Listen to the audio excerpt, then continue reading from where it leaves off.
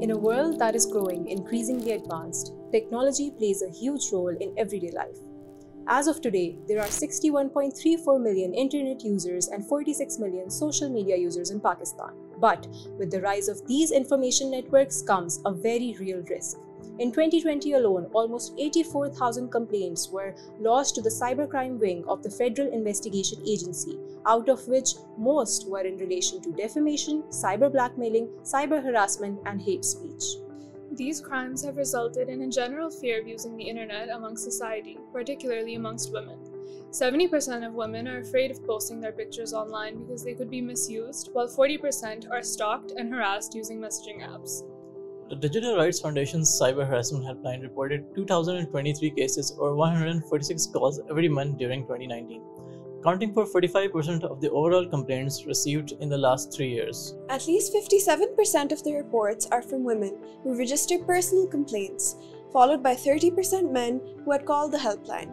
Majority of the callers are aged between 21 and 25, while the most vulnerable group comprised of young women.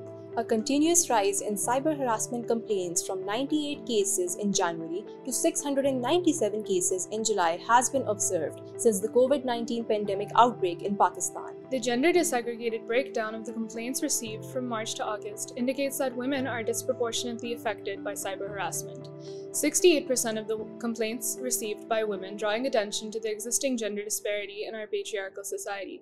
47% of women believe that cybercrime complaints won't be taken seriously when they go to law enforcement agencies, which limits the scope of how many women are actually reporting their experiences. Data also suggests that the majority of the perpetrators were men, who were harassing and violating the rights of women, children, and non-binary individuals, forcing them to limit their participation online, and consequently increasing the digital gender divide. In terms of social media, Facebook remains at the top, with a total of 42,357 complaints of cybercrime reported during 2018 to 2020, while WhatsApp comes in second, with approximately 18,000 complaints, followed by emails and phone calls, with 14,109 and 8,618 complaints respectively. The following episodes will provide information and guidance on the types of cybercrimes and solution to those victimized.